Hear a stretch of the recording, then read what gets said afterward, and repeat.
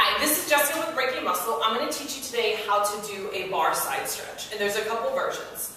So we're going to come to our bar, and we're going to reach our right leg up, and we're going to point our right leg. Okay? And go ahead and touch the foot and really say, I want you to point that toe, and we're going to reach up with our left, and we're going to come over to our right, and opening up that body. Now we're going to come back up, and I want you to flex the foot. Okay? And then we're going to reach up, and we're going to come over to that flexed foot. And come up. Now, we're going to switch sides. And we're going to point the toe. And we're going to reach up and come over to that flexed, or that pointed toe. And come up. And now we're going to flex the toe.